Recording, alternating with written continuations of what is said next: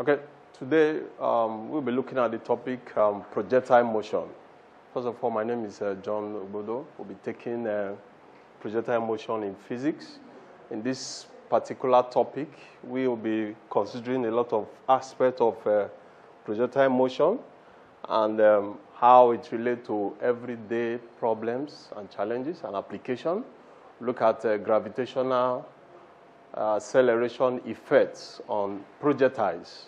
Okay, so we are going to look at the application of projectile motion in warfare and in sports and similar areas. Okay, basically, what is projectile motion? What is projectile motion and what is a projectile? Projectile motion is the motion of an object in which the object travels through a parabolic path. Basically, you say an object traveling through a parabola. A parabolic path travels through a projectile path or trajectory that is parabolic in nature.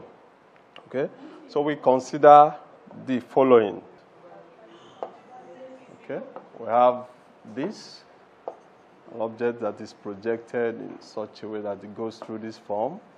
And we have the velocity of projection, we have the height, and we have the range, and we have the angle of projection, the y-axis, and the x-axis. Okay, we're going to look at all these following terms with respect to the concepts. Look at the concept of projectile motion, the meaning of U. We look at H. We look at R. We look at theta. We look at t and small t. U is the velocity of projection. H is the maximum height. R is the range. Theta is the angle of projection. T, capital letter T, is the time of flight. And t, small t, is the time taken to get to the maximum height. Okay, we'll look at the equation for all these terms. But before we move ahead to that, we want to consider the effect of projectile gravity, acceleration due to gravity on projectile motion. Now, when an object is thrown vertically upwards, the object moves with a negative acceleration due to gravity. But however, when the object is coming down, the object moves with a positive acceleration due to gravity. Recall that g is 9.81 meters per second squared. Approximately, we can say that g is approximately equal to 10 meters per second squared. So we say that when an object is thrown up, then the g is equal to approximately minus 10 meters per second squared. And when it is coming down, g will be 10 meters per second squared. So if we consider an object that is thrown upward, such that it attains a height, h. Okay? We consider the equations of motion that says v squared equal to u squared plus 2as. If we consider this equation, then we can convert our a, the a to be equal to g, and the s to be equal to h. Then we can solve this problem for finding the h or relating to the velocity, considering that the final velocity of projection is 0. So we say that 0 squared is equal to u squared minus 2gh, where our h is equal to u squared divided by 2g. So this is the height attained when an object is thrown upward.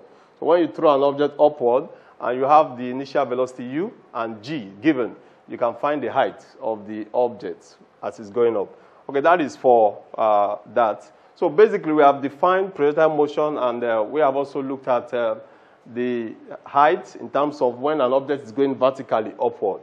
Now, a projectile is any object thrown by the exertion of a force. So when an object is thrown up, there is a force applied to the object for it to get to a particular point and come back to the point of projection. So examples of projectile. What are the examples of projectile?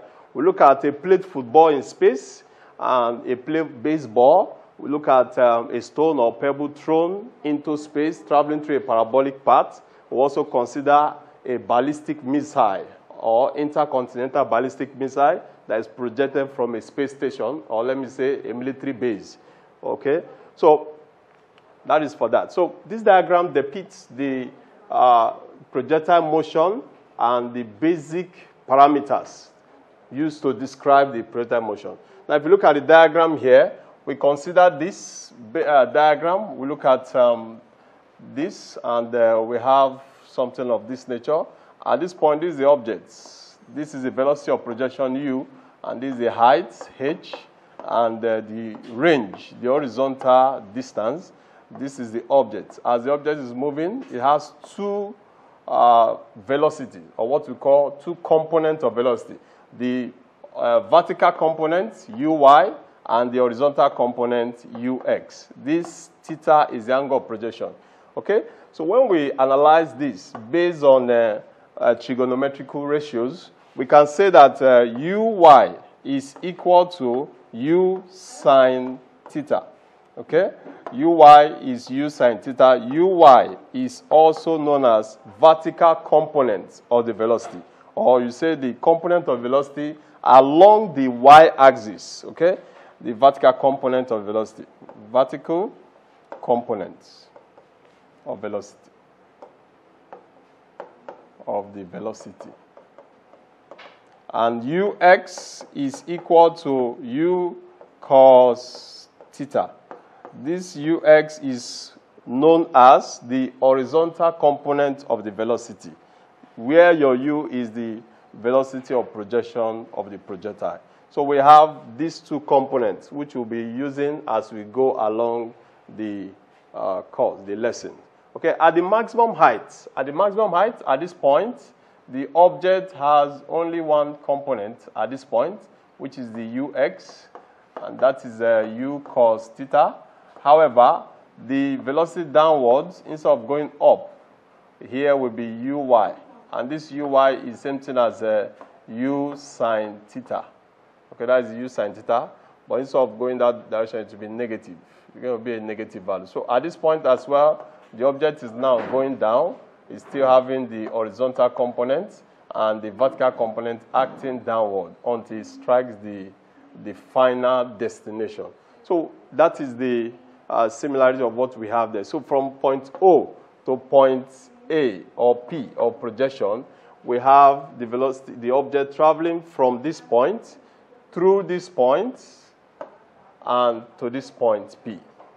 So all the basic parameters are uy and ux, h and r. Okay? So let's look at the formulas for the range, height, time of flight, and time to get to the maximum height. Okay. What are the terms in projectile? The following terms are used to describe a projectile motion. One, the velocity of projection. The velocity of projection is the velocity with which an object or a projectile is projected into space. Okay? That is the velocity of projection, which is what we have given earlier. And we also have the angle of projection. What is the angle of projection? The angle of projection is the angle with which the object is projected from the base station or the projection point, inclined to the horizontal. So we have this theta as the angle of projection. This is the velocity of projection. U is the velocity of projection. Theta is the angle of projection. Okay? So we have your x and y axis respectively. We also have what we call the time of flight. What is the time of flight? The time of flight is the time taken for a body that is traveling from the point of projection to the destination point. The total time taken for a projectile to travel through from the point of projection to the point of destination, P. So that is the time of flight. And we also have the time taken to get to the maximum height. That is, this is the maximum height. So the time taken to get to this point is T. You can call that T. What is that time?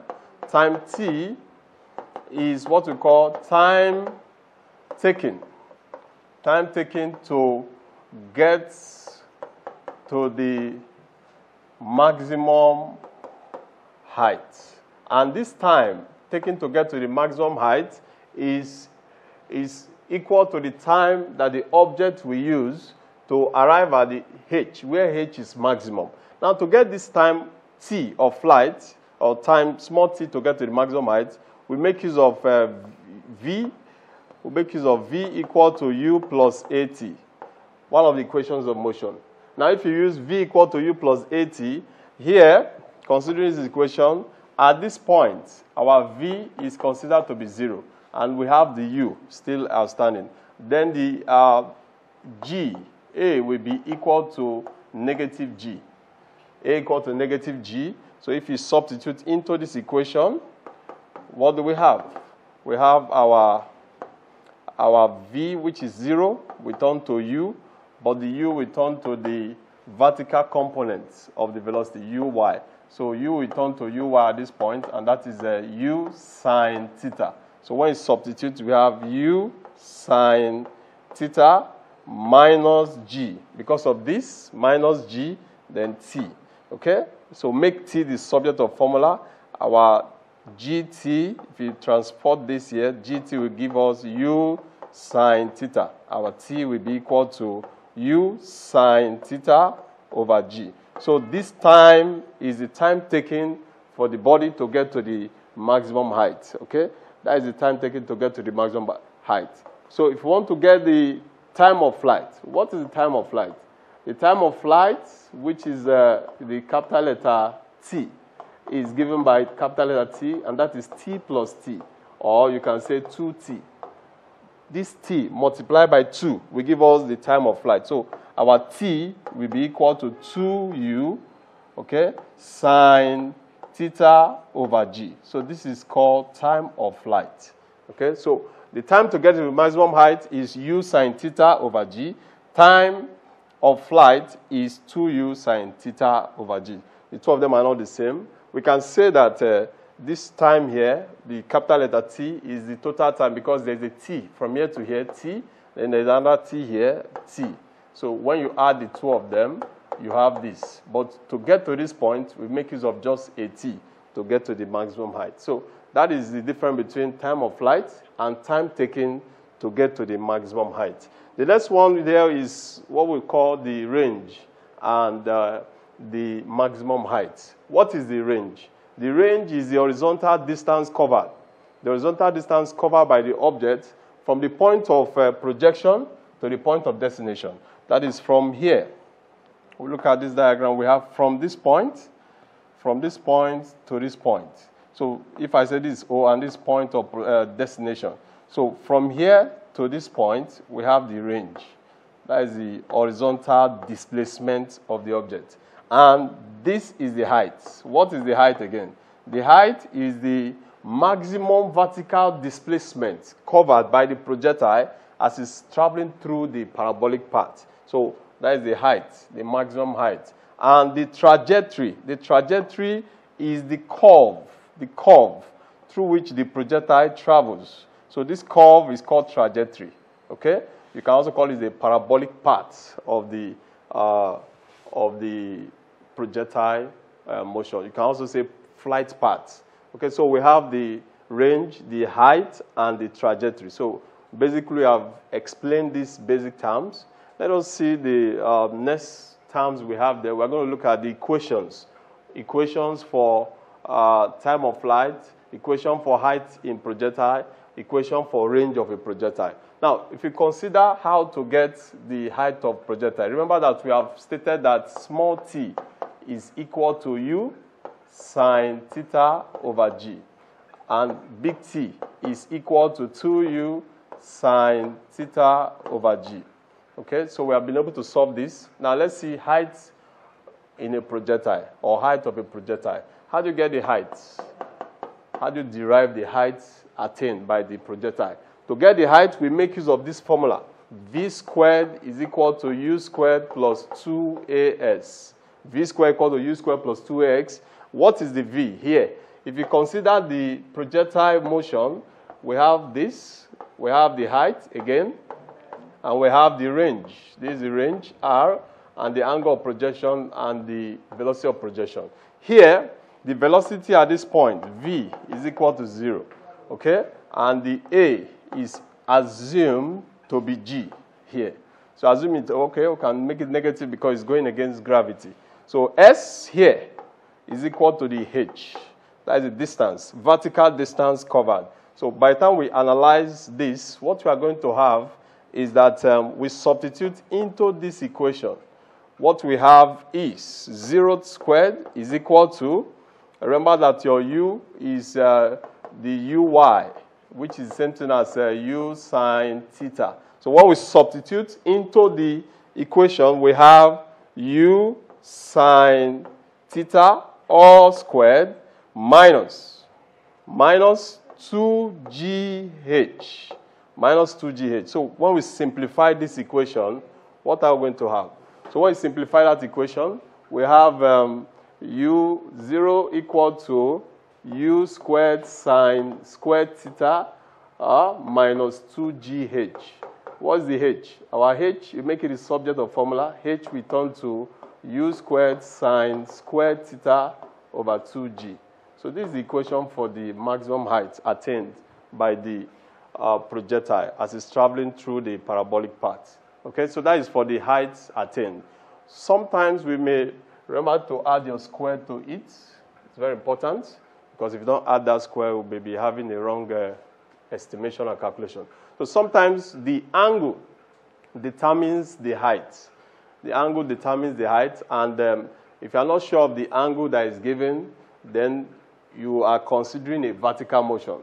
Because when an object is thrown upward, we can assume that the theta in that case is 90 degrees.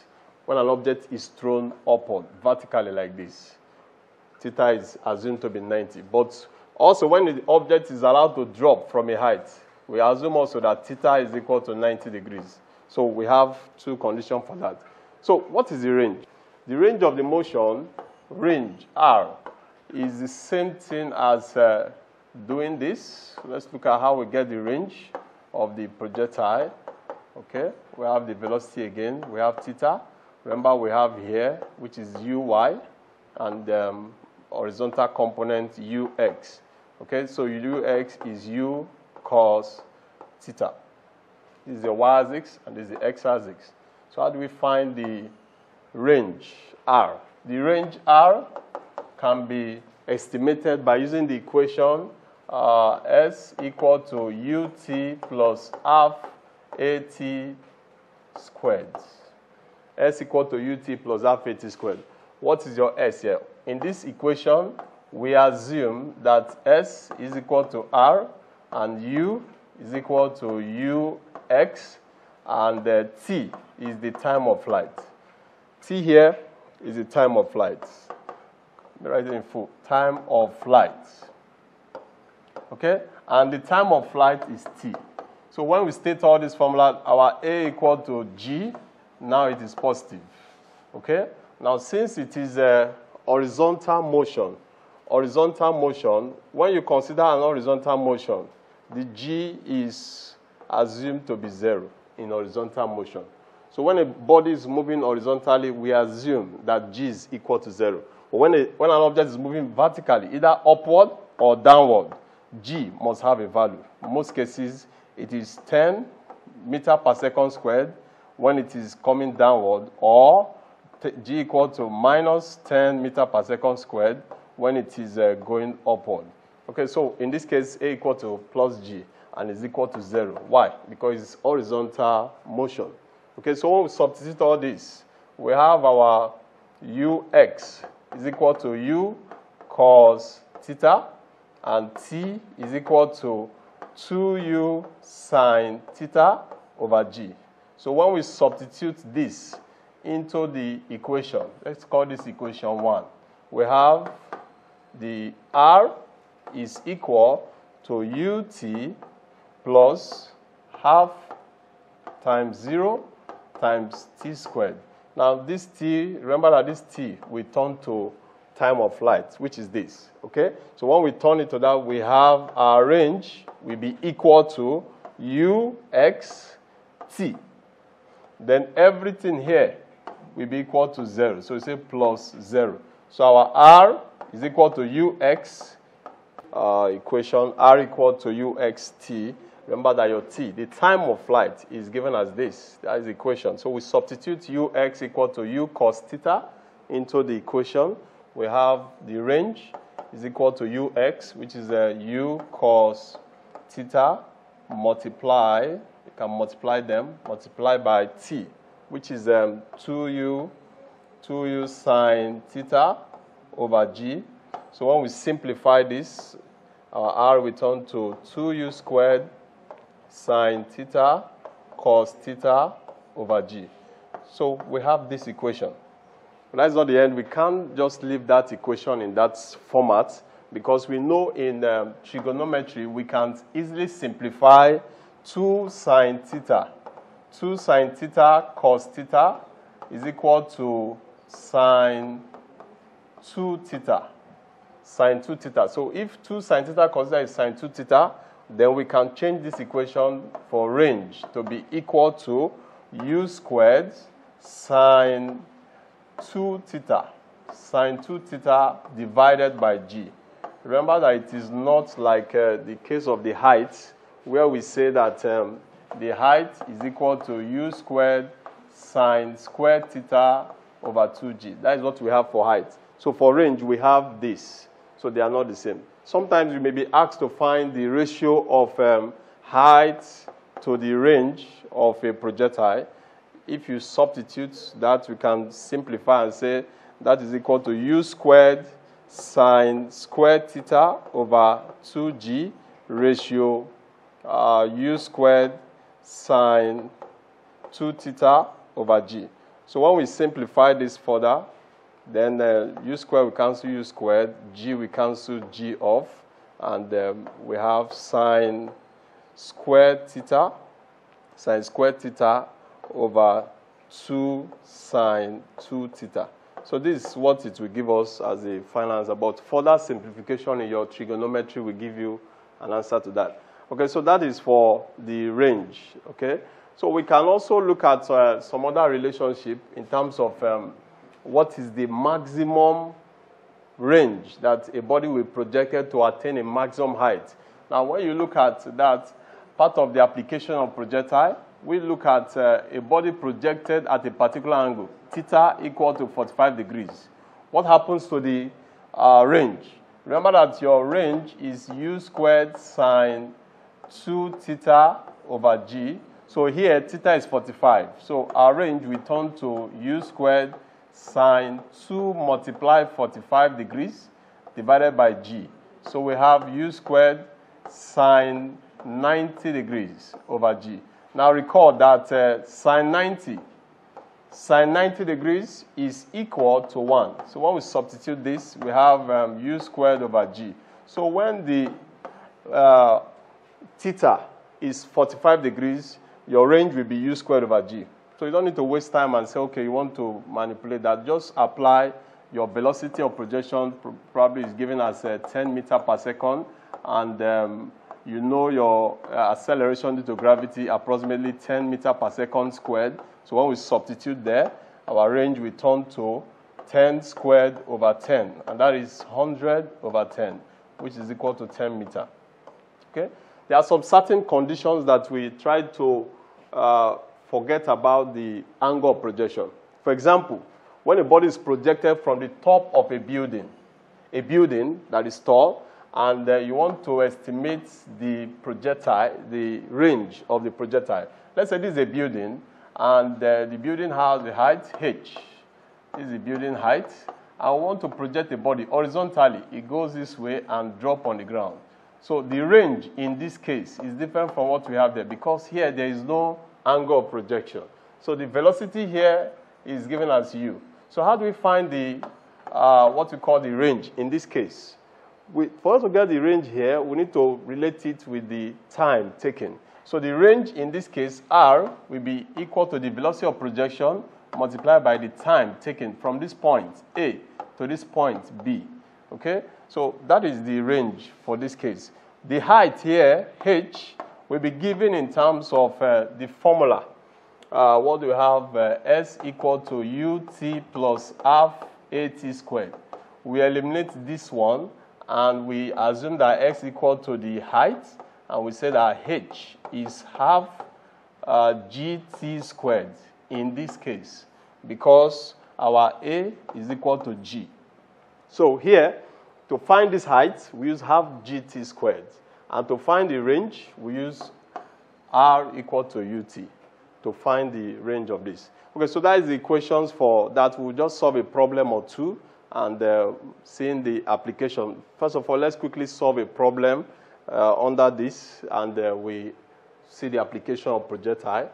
Okay, we have a body projected, projected with a velocity of 100 meters per second at an angle of 30 degrees to the horizontal. At an angle of 30 degrees to the horizontal. Okay? Let's say calculate Roman figure 1, T, Roman figure 2, H, and Roman figure 3, R. So take your G equal to 10 meters per second squared approximately. So how do you solve this? For you to solve this, write out your parameter, draw your diagram. So what you do here is we apply the diagram. In case you don't know, you sketch your diagram. So I know where you are going to. We have your theta. The theta is equal to 30 degrees. And the height, we are looking for the height. The range, we are also looking for the range. The angle, the velocity of projection is given as 100 meters per second. Okay, so recalling the formulas. If you recall the formulas, we have the T. We have to look for T. T is 2u sine theta over g. So when you slot in the values of your parameters, we have 2 multiplied by u. The u there is 100. So we have 100 multiplied by sine 30 degrees, all divided by 10. So we have we have 200. Sine 30 is 0.5 divided by 10. 0 cancels 0 here. 20 multiplied by 0.5 will give us 10. So we have 10 seconds. So for the body to travel from this point A to this point B, it will take the body 10 seconds to get there. Okay, so the height for this, to get the height, we make use of the formula u squared sine squared theta over 2g. Okay, so the u, what is the u there again? 100. So we have 100 all squared sine squared 30 degrees divided by 2 times 10. 100 squared is 10,000. So you have 10,000 multiplied by sine 30 is 0.5 or half squared all over 20. So 0, 0, 2 here will give us 500. 500. So we have 500 multiplied by half squared. This is 1 over 4. Okay, so 1 over 4 times this, 4 in 5 is 1. And that one, we have 2, then 5 meters. So 125 meters for the height. So the maximum height attained here is 125. So the range is equal to this. Range is u squared sine 2 theta over g. So we have 100 squared again, sine 2 times 30, all divided by 10. So 100 squared is 10,000, multiplied by 2 times 30 is 60. So we have sine 60 all over 10. So we have 10,000. Sine 60 is 0.866 divided by 10. So 0 cancels 0. 1,000 times this will give us 866.0 meters. So that is the range of the motion of this body that is being projected. So basically, I want us to understand this, that here we make use of sine squared theta, and here we did use sine 2 theta. So that's why we have here, we are still making use of our 30, but here we have to multiply the 30 by 2 so that we understand the difference between the two sides there. So that is for that. So basically, we look at the application of, okay, you are going to work on this as their work examples. You can treat this as your exercises at home. Okay, what are the applications of projectile motion? Projectile motion is used in warfare, especially when we are projecting intercontinental ballistic missile. And it's also used in sports like football, where you play free kicks and all that, throwing, volleyball, baseball, javelin throw, shot put. Also used in rocket and spaceship projection. When we project rockets into space, we apply projectile motion, because to project a rocket to the moon, you need to estimate the distance that the rocket is going to travel to the moon before you start projecting, okay? So that is the basic applications of projectile. So at this point, I want you to enjoy the class, the worked examples or the exercises that is given to you. You can solve them and look out for the solutions to that. And as you do that, you enjoy it. Okay, thank you for listening.